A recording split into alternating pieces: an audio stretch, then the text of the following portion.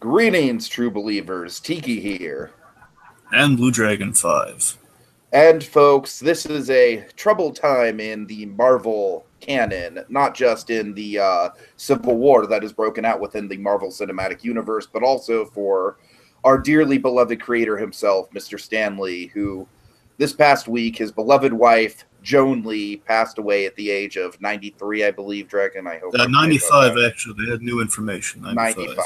Thank you. Thank you very much. So, folks, this isn't obviously a huge celebrity passing like a Robin Williams or a Carrie Fisher, but this woman shaped so much of Marvel, and she was just the backbone of one of the most creative men in the industry and one of the guys that we just look up to so much and we just respect so much. Like, this was Stan Lee's rock. She was Stan Lee's rock. So it only felt appropriate, especially because of the timing where, as one Marvel character appropriately enters the Marvel Cinematic Universe, a beloved Marvel icon departs us. And Dragon, it's just so bittersweet. You know what I mean? The day that Homecoming released, Joan Lee passed away. It's almost bitingly poetic. I don't know. So yes, we're here to pay tribute to the woman behind the man who created Spider-Man and all kinds of different other beloved Marvel characters. Dragon, I'm drowning myself. Please save me. Folks, believe me, this year has been literally a killer. It is. We've lost a lot of good people in the beginning of this year. It's been really rough.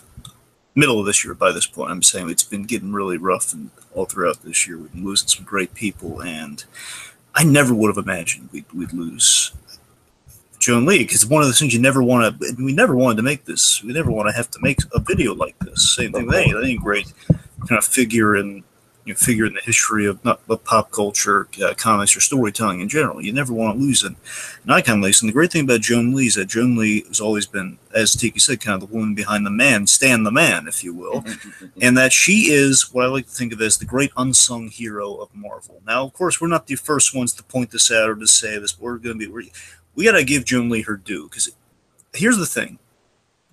To be realistic here is, unfortunately, only like your diehard Marvel fans have heard the story a bunch of times about how Joan Lee factors into Marvel in a really important way, which we'll get to right after we get to our initial. Make a John Lee Hancock biography about it. Well, T, we kind of have something a little better, and almost we have something almost better currently. There's this documentary about Stan Lee. It's called Stan Lee with Great Power, which stars, of course, Stan Lee, and Joan Lee factors in as almost as a co-star. In fact, she is in through the whole thing, and she's a key player. So if everyone, I encourage everyone right at the get go of this before we dive into it here. Everyone, honor the Lee family by watching, because it covers everything in Stan Lee's life, and it's from whenever the documentary was made, which I want to say is 2011 maybe. Mm-hmm. It's an excellent documentary. It adds some great layers of Stan Lee you never really knew about the guy, and it really shows the great love story between him and his wife throughout the thing. It's a beautiful working Stan Lee with great power. That's what it's. And Dragon, I mean, just in terms of putting a pop culture spin on this whole thing, I honestly feel like the real life Carl Fredricksen has lost his Ellie. In many ways, Joan Lee in many ways was, again, I don't want to just kind of belittle the death by making these comic comparisons here, but it feels very fitting given it's Marvel and it's encompassed Stan Lee's life in such a profound way. She was his Mary Jane and his Gwen Stacy, quite literally his Gwen Stacy in terms of. Well, let's get to our reaction before we really continue to reminisce there. So you had different. Yeah, we had different timelines. It was actually about an hour before, and I think I was just browsing Facebook and just kind of randomly saw an article that that Joan Lee had passed away, and Dragon, it was I was all getting ready to go see Homecoming. I had bought my tickets in advance and everything, and so while Homecoming was great, it's just again, it's just kind of gonna kind of be one of those weird, sort of ironic, poetic things that she would have passed the day that the day that Homecoming opens to the public, because of course Spider-Man, more than any other character, is kind of like the embodiment of Stan Lee. We'll see that when we talk about the ending to the animated series that you just showed me. But so that's the gist of it for me. I just saw it on Facebook, and it just sort of cast a bit of a melancholy shadow over my first time viewing Spider-Man Homecoming. Yeah, for me, again, Homecoming does factor in absolutely to when I heard the news. So I saw Homecoming, and we the group I was seeing the movie with, some buddies of mine, we were all sitting next to each other watching the movie, and all having a really good time. And then, what you do when you when the post credits are coming, basically, so there's usually one guy's going to see if there is like a post credit scene, which you guys do assume there is, but there's always that chance that you're going to have like a weed and pulled on you, like from Age of Ultron. We're like, oh no, very post end credits. No post credit scene at the very end. So I'm sure that he was checking that on his phone or something. So we have the mid credit scene. Then right after that, my guy here, he's checking his phone to see if there's something at the very end. And then he's just kind of struck by kind of the news, I guess, like Yahoo News or something, just something that informed him while he was in the midst of doing that.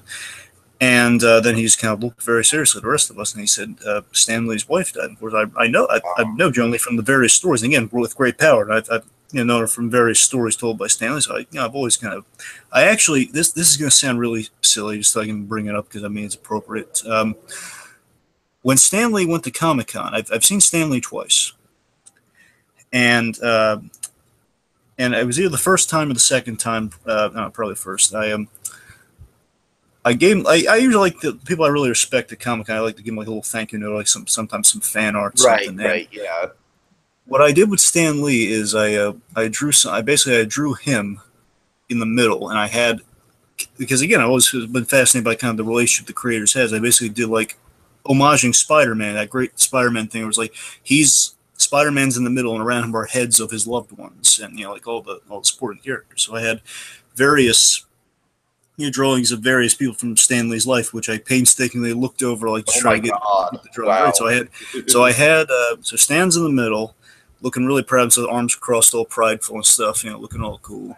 And off to the side, you had people like Jack Kirby, John Romita Sr. I had J.C. Lee, who you rarely see, and I thought that bit. I had the Lee family in there, so I have his daughter J.C. Lee, and the grown version of her, and I also have Joan Lee there right next to Stan, like on the left side. There's have like all the loved ones there. So again, I'm familiar with Joan Lee and the family for from that history of storytelling of all the interviews we've had with Stan Lee, like Stan Lee and Kevin Smith's interview, which of course is a memorable one that factors in Joan Lee on the DVD. So, of course. Anyway, so when I hear this news, I'm like, oh my God, no! I'm like, it's like after such the height of fiction met by crushing reality. That's the only way I can really describe the moment. It's like the height of kind of elation, like, yeah, Spider-Man, he's back, and we finally have Spider-Man in the MCU, kind of planting his feet firmly in the universe. And it's like, man, that was a fun experience. And then you have like crushing reality, like it's like almost like a cruel trade-off in the world. Like, I'm gonna give you can have Spider-Man, but it's like coming at a great cost. Like, oh no, the breath was taken out of me. I was just kind of processing, and we were all just kind of taken back and processing, because I had shown them like a week or so, like maybe the previous month of June. I showed them that Stan Lee documentary, and they all had a familiarity with Joan Lee, so it's like it really kind of struck all of us. Right. Yeah. Okay, I mean, I obviously, Dragon, I think you are going to be more familiar with her in general because you're way more of kind of the hardcore nitty-gritty Marvel fan than I am. But just from the things I've been able to look up from her over the years, definitely seemed like a very classy woman, very, very well-spoken for, very, not afraid to poke fun of Stan Lee, which is always nice, always fun. And then Stan Lee himself, just the interviews he says talking about Joan Lee, like, he tells the story with such a boyish charm, you know what I mean? Like, well, I got out of the military and I thought I needed a wife, so that's what I did. I went and found myself a wife. It's such a beautiful story that Stan tells how he met Joan. He just tells it so matter-of-factly. But then, Dragon, you literally just now showed me the ending of the Spider-Man animated series from the 90s, which features a cameo by the real Stan Lee in an awesome way, which, like I said, Dragon, I feel like that, I'll link this down in the description, too, if folks want to check it out. it's such a great kind of encapsulation of how Spider-Man has affected Stan Lee and how Stan Lee has affected Spider-Man and how they're basically one and the same. It's a beautiful tribute. And of course, I'm terribly sorry, Dragon. Give me the name of the show. Yeah, I should probably explain. So Tiki really hasn't gone through the entire Spider-Man animated series. He's a little lost on how Joan Lee factors in here. So Joan Lee, they created a character. I forget if it was created the ground up from this. At the very least, Joan Lee has had not as many as Stan Lee. She's had a few cameos, mostly in animation. She's done a few voice roles, and the most prominent voice role, she actually got a character in Spider-Man the animated series as Madam Web, who essentially was kind of a cryptic mentor of Spider-Man, kind of like an Obi-Wan Kenobi, if you will. Which is really, really cool because in a lot of ways, in real life, Joan Lee was inspiring Stan Lee, and in turn, that would inspire the creation of Spider-Man. So it's all kind of a full circle story there. She was absolutely his muse in various ways, and let's just kind of let's hit upon like the big one. The moment everyone's talking about, and what I was getting at the beginning there, it's like now everyone's going on about this story. Only your diehard comic fans knew this, and importantly, I just hope that people now are getting to know this story. I'm happy with that. At the same time, I wish we really should have appreciated. I wish everyone kind of learned the story beforehand. It's like again, that's why it's like that. That's why she's like that great unsung hero in comics. And just to go over the story here for prosperity's sake. So, way back in the day, and I'm going to add like a few details that people don't really bring up a lot with this story. So very, very simply, just in the era of the comics, of course, you had Timely Comics way back in the beginning of Marvel, before it was even called Marvel. That introduces Cap, Submariner, and the robotic Human Torch. So those are the three that Stan Lee did not create, or those aren't the Marvel era that Stan Lee ushered in. And after that was a wartime years. This was like in the 40s. So after the war, obviously, comics with heroes were in a big decline. And what happened is that's when we had the transition to romance stories to westerns. Basically, we could do comics like Archie comics, but we couldn't do any superheroes because they were losing their steam. They were losing their thunder. DC was just kind of clinging on with all they had because DC mostly was bombarded by the Frederick Wortham attacks on the comics industry, like McCarthy hearings, but for comics. And that's why Batman, of all characters, kept going through like the really weird sci-fi phase in the 50s, and that's how we kind of like the campy era of Batman in the comics, all because they're rolling with it. Where Marvel is just like this is where I get the Stan Lee and all this story. I'm going somewhere with it, folks. Is that DC? They're rolling with the punches. Stan Lee is saying, you know what? I don't like what I'm creating here. I'm done. Basically, Martin Goodman is his publisher. The famous story of Stan Lee was like he was brought on to do temp work for like a summer. Yeah, and he ended up as kind of the big head honcho, the big editor in chief. Dragon, I'm not to compare myself to Stan Lee because I'm totally not, but like it kind of reminds me of how I got brought in at the last minute as a guest judge on the So You Want to Be an Imagineer competition, and then I made it into a YouTube channel. That's almost got 600 subscribers. I'm so proud. Anyways, go ahead. So, Stan Lee's getting kind of fed up with kind of the stuff that in the comics industry, again, like DC, he doesn't want to roll with it anymore because, not really doing good stories. And basically Martin Goodman's telling him, look, we're just doing, basically we're not going to experiment with comics as a medium. We're just going to like put out funny books. We're not really going to, don't put as much like thought in character development. People just want to see like funny stuff happening. Like, again, it's basically it's style over substance. Stan Lee doesn't really want any part of that. Like who appreciates comics? That was kind of the mentality in the day from Martin Goodman. So Stan Lee, he's figuring, you know what? He's seriously contemplating quitting, and he's airing this out to his confidant for many years, of course, Joan Lee, and Joan gives him the best advice in the world. And just Stanley always lovingly reminisces of like why he loves his wife so much. Oh yeah. She points out something that he didn't consider that again shapes the course of comics as an industry as we know it in this little moment here. It's such a profound moment where she says, Stan, if you're gonna quit, why don't you do the book you want to do? I mean, in worst case scenario, they fire you and you want to quit anyways. Do the book you want to do as kind of like a last kind of a last stand out the door almost. He does, and it's the Fantastic Four. It goes over fantastically, and Marvel. The Marvel era is born. I forget when they actually had the Marvel name on the books because when it went from Timely Marvel. Timely, yeah.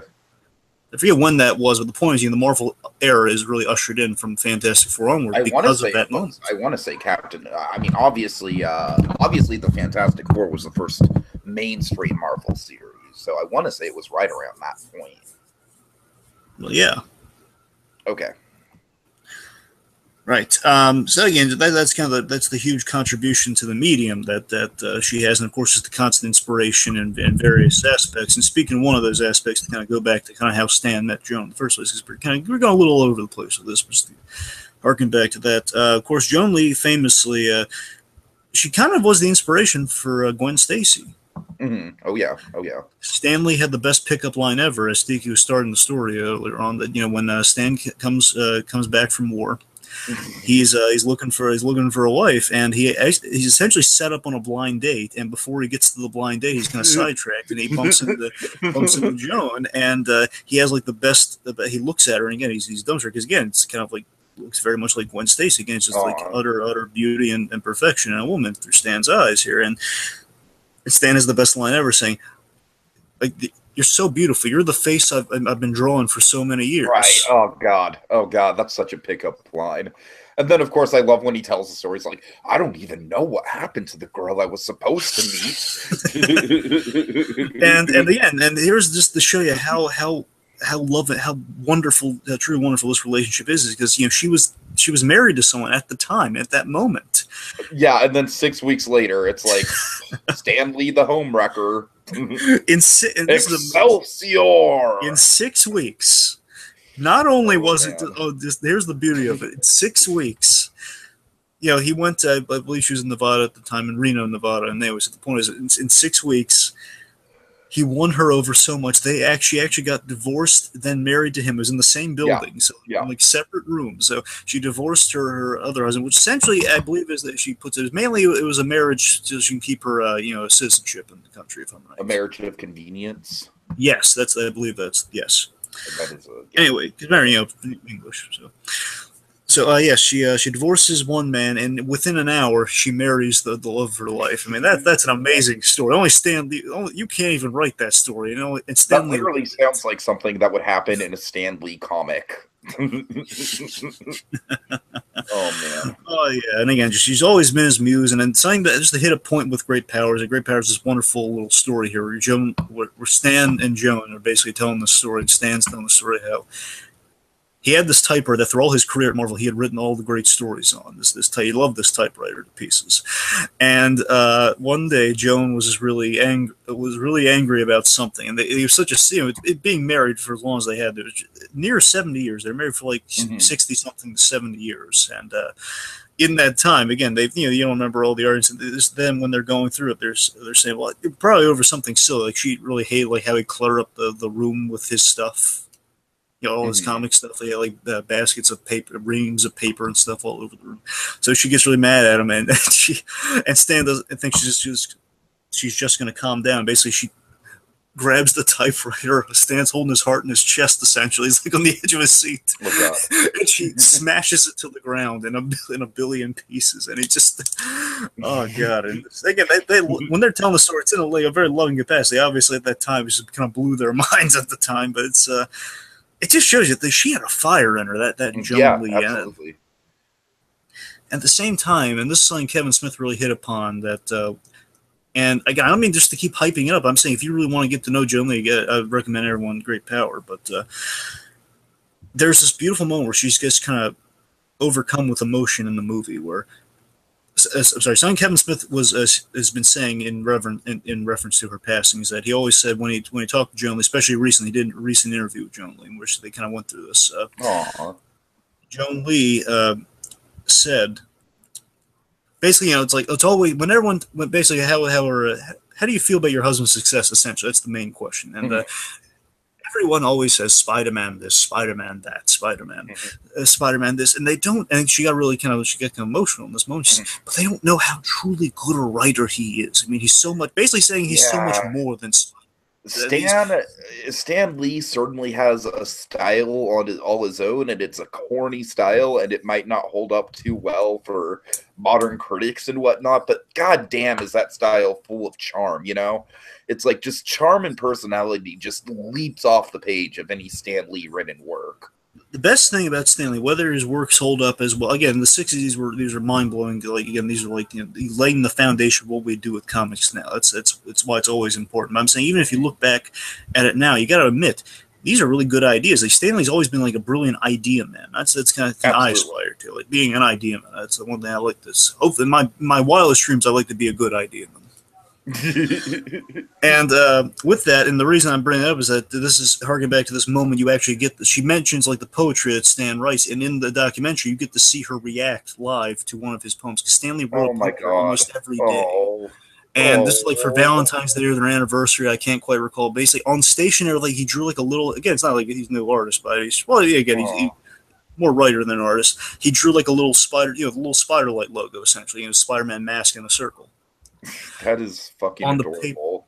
And she reads the poem. But basically, it's a loving poem about being married to the most woman he loves most in this world. And she hides her face because she's crying. It's so beautiful. I mean, she just loves this man so much, and it's like, oh my god, you're gonna make me cry, Dragon. Wow, that's so. That's what I'm saying. Tiki never. And like, I'm gonna get to my point here. What I want to say with why this relationship is so special in comics. Soon, but.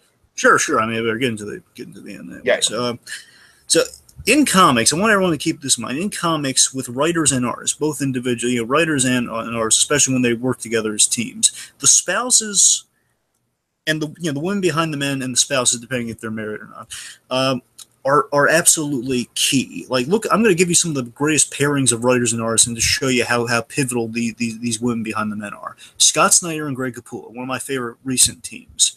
Scott Snyder, his wife is a nurse. He constantly calls his wife asking details for the stories about like kind of medical stuff that would have much to her annoyance, but he does that.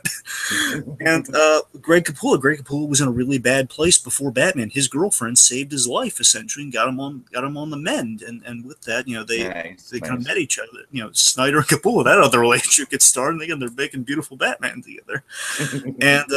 And this one directly parallels the Stan Lee thing. This one's short of Stan Lee and Joan Lee. This is the other most moving relationship in comics, possibly. Jack Kirby and Roz Kirby. Jack Kirby's appropriate that it'd be a Stan Lee and then Jack Kirby. Yeah, exactly. See, the way this worked is that Jack Kirby, he's like a blue collar artist, if you've ever seen one, the most professional blue collar, like the architect of artists, if you will.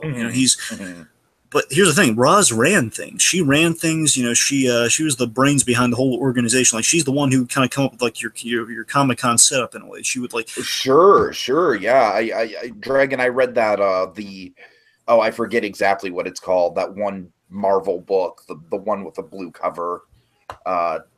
I'm sorry, I'm kind of blanking on the name of it. How to Draw the Marvel Way? No. It's like a big. Dude, you mean the Marvel Comics, the story, like the untold story? Yeah, it's like the untold story. Yeah, and Roz Kirby definitely gets a lot of praise in that book for kind of like being a big person that kind of designed the infrastructure of the company.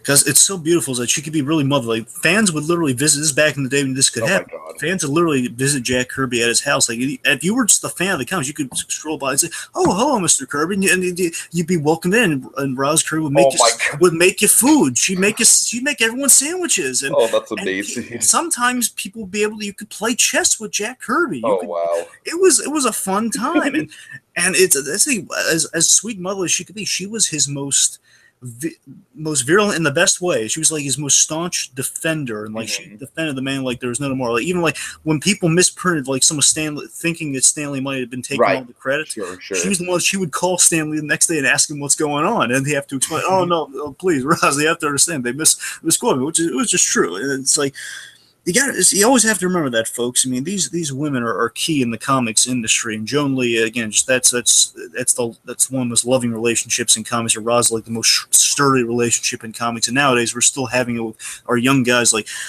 Snyder and Capullo. And I want to hit one thing with the animated thing. I think that's really all I got, and we'll wrap up. Okay. So the reason I directed Tiki to that clip, folks, I just want to emphasize why I've been watching that clip recently, is that in Spider-Man animated series, it ends on that moment, that beautiful moment where not only is it Spider-Man meets creator, but it's also again Madam Web being kind of that mentor to Spider-Man. And again, Joan Lee really brought this great kind of regal quality to Madam Web. Like this woman has been around, she knows her stuff, and it was also kind of modeled after her. And it was just this beautiful moment in that last scene, like right before it's like, hey, we're going off the find Mary Jane. That's the very ending. But like right before that, you have this beautiful like moment of intersection that represents their relationship so well. Is that it's like it's a fun little cutesy high school tease of their relationship. It's that Stan Lee has this beautiful moment against both of them doing the voice, and it's Stan Lee saying, "Who is that exotic lady?" Right. Just getting a glimpse at Madam Web, having no idea what's going on, because she just shows up that basically she's Spider-Man's ride, essentially. And then after Spider-Man leaves, he goes, "Farewell, Spider-Man. Good luck to you." And then as Spider-Man and Madam Web... How am I going to get down? Maybe I'll just sit around and wait for the Fantastic Four to swing by. And basically, on the way to the end of the episode, Madam Web and Spider-Man have this beautiful moment together. It's like the other side of that relationship. Mm-hmm. And Spider-Man in between them, but again, also represents very much kind of that connecting point between the real life and the fiction. Spider-Man says, "Man, that's Stan Lee's one heck of a guy, isn't he? What a nice guy that Stan Lee is." And then she has this sweet line. And it's like such a wonderfully meta line when they're recording it. You got to imagine. And she never for a moment did not love this man. She says, "I think he is truly special." Oh, can we just get a jewel? Oh yeah, I mean, bear in mind, Joan Lee, she endured a lot of stuff in her life. There was some tragedy she endured, and she was a really strong woman too. I want to hit that as well in the end here. I mean, being someone who being an immigrant. It's being someone from outside the country. That would be an immigrant, yes. Sorry, I'm getting them. The point is, she had trouble adopting children because she and Stan they had a child. They had J.C. Lee, and then they had another child who unfortunately passed away. She passed away a few days after she was born, and then they tried to adopt. And the immigration agencies for adoption, they gave her the runaround. It was like, and it's a beautiful moment in the documentary where they really have this bit where Stanley got really mad at how they basically said, you would, because obviously she'd be a very fit parent, because again, they wanted to have more children, but they just physically couldn't. And again, just because she was out, there was a religious thing, because she had to convert to Judaism and stuff, and there was a lot of stupid reasons they wouldn't allow her to adopt a child. And that's some of the injustice that she suffered. She still remains the most staunch, again, kind of the most staunch kind of creative muse who again took it all in stride. Yep. And Marvel does a very nice thing. This takes us right to now. Is that Marvel did a nice little tribute to at least give Joan Lee kind of those 5 minutes of just acknowledging the woman who kind of made it all possible. Where Stan Lee it's called Remembering Joan Lee. I encourage everyone to check it out to hear kind of Stan Lee in this year kind of speaking about Joan Lee, and it's really nice. It's him kind of winning over the audience with again the How They Met story, and it's really it's really sweet.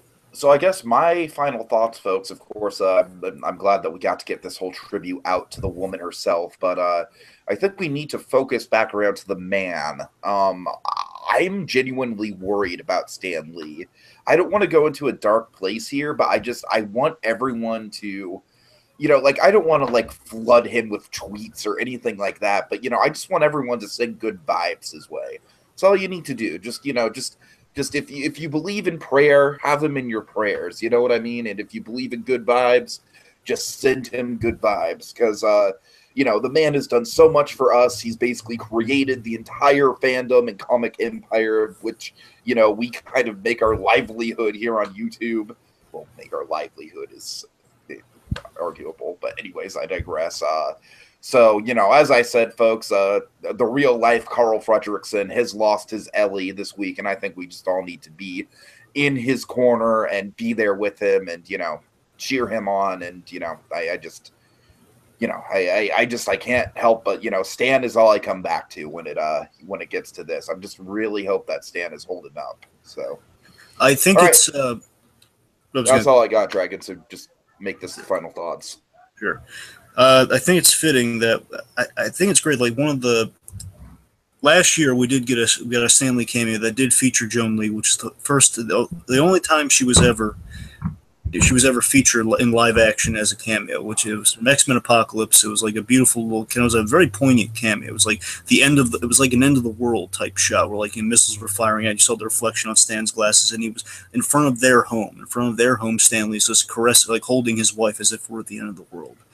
Ending on that kind of romantic imagery. It's just like it's nice that she got like a moment in the spotlight as well as she's and probably like at the end at an end of the world moment that Stanley's in part two. He would want.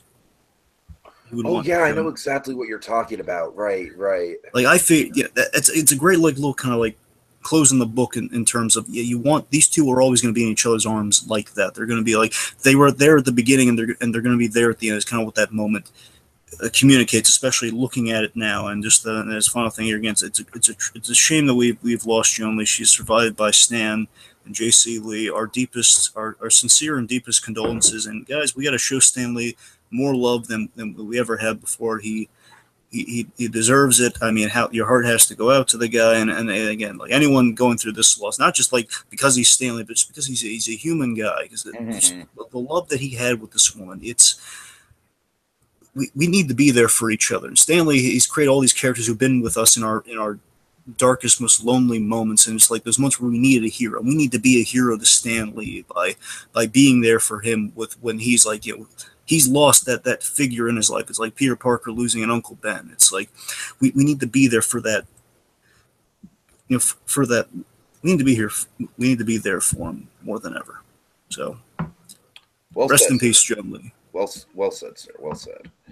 All right, folks. Well, like I said, as one Marvel icon passes on, sadly, we have a new Marvel icon joining the MCU. So life goes on in the circle of life and all that good stuff. But yes, Joan Lee will be sadly missed. And as Dragon said, our thoughts and prayers go out to the entire extended Lee family, especially Stan himself.